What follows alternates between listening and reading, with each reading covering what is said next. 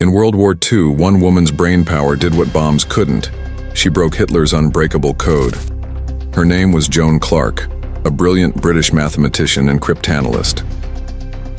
Born in 1917, Clarke studied mathematics at Cambridge, one of the few women in a field dominated by men. As war erupted in 1939, she was recruited to Bletchley Park, Britain's top-secret code-breaking center.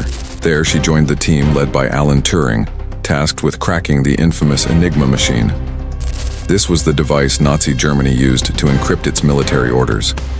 The Enigma code changed daily, creating over 150 quintillion possibilities. But Clarke's analytical genius helped design new methods to speed up decoding. Her work on a technique called Banburismus dramatically shortened decryption times, giving the Allies vital intelligence and saving thousands of lives. Despite her brilliance, she was paid less and barred from high-level meetings, simply for being a woman. Joan Clarke never sought fame, yet historians now credit her as one of the unsung heroes who shortened the war by years.